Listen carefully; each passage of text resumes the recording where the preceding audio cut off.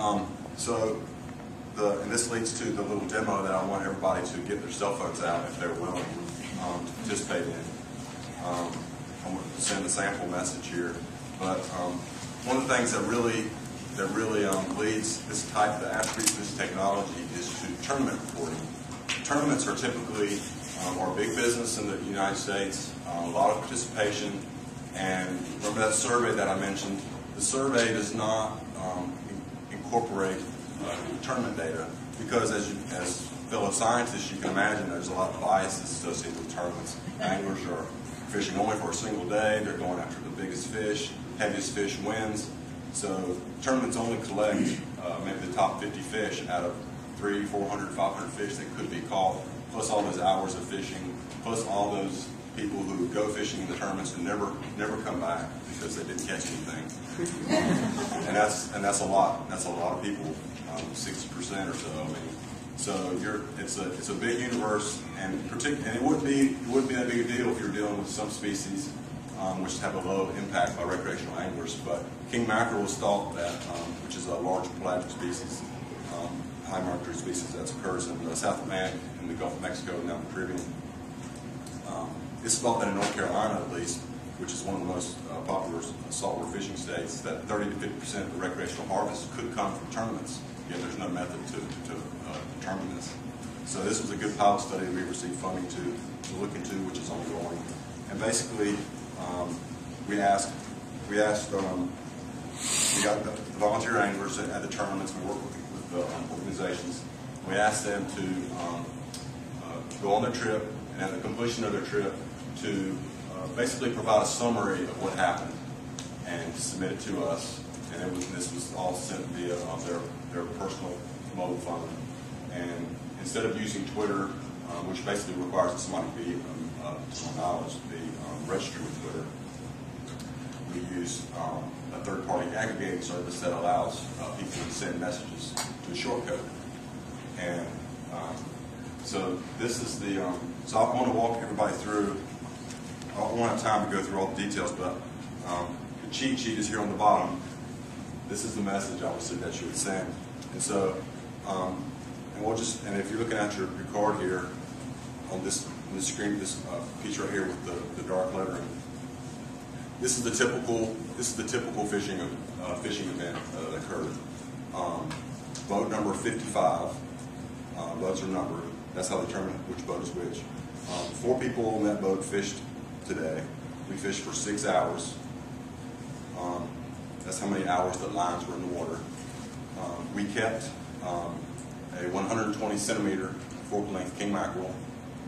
We released a 70 centimeter king mackerel. Note the trailing R at the end of the KMX70R. We captured and kept a wahoo, and then we released 3 bluefish. So if you notice the last two species we didn't capture lengths, we just captured numbers. So, is everybody with me? Mm-hmm. So let me, I don't know how to do this. So this was also part of an experiment because I really like to see what happens when a bunch of people sit in it.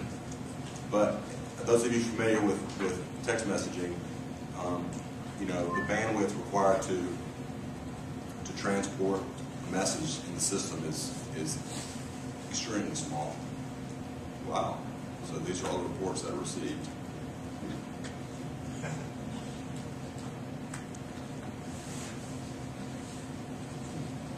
Does anybody recognize their phone numbers on there? Yep. I'm the top ones. We just collected all the phone numbers. Well, and that's actually another I should say that's another point that something that we didn't figure out until this last pilot tournament we did is that you know, when we're talking to anglers, I'll be real brief here. We're talking to anglers. You know, a lot of times people are drinking beer and hanging out, and they're like, "Yeah, remember to send your data in, you know, tomorrow." And after you've had 5 beers and you've been out in the water 8 hours, So what we did was with this interface, we were able to actually collect their phone numbers for people who thought they would be willing to participate. And so we were able to send them a mass, text message reminder, which is basically what the software is built for. It's built for providing marketing to people. So that really improved our reply rates because they were like, oh yeah, so send it back. So that was it. But that's basically it. And I'll stop and take maybe one question and move on to something else. Yes. Actually, can I squeeze in 2 questions? Sure, sure. Does it give locational information? No, not for the study. I mean, you certainly could figure out a way to pull in the GPS, but for the pilot study and for the tournament, it's not really necessary because they're all fishing in a pretty small geographic area. In the pilot study, everybody was fishing in a known area. But yes, location is on the wish list. And did you have any trouble with teaching people the interface? Was there were they frustrated or was there was with the pilot study, it was very easy. We have low errors because we actually talked to the captains. I said, here's your phone, here's your cheat sheet, let's walk through how to do it. It was a lot more difficult with the tournaments because we're trying to talk to as many people as possible in a very short period of time. Many times people say, I got it, I'll look at it later. So we get a lot of errors because this is obviously a freehand system, so there are a lot of errors, but we can still use the data. It's just takes a bit more administrative actions.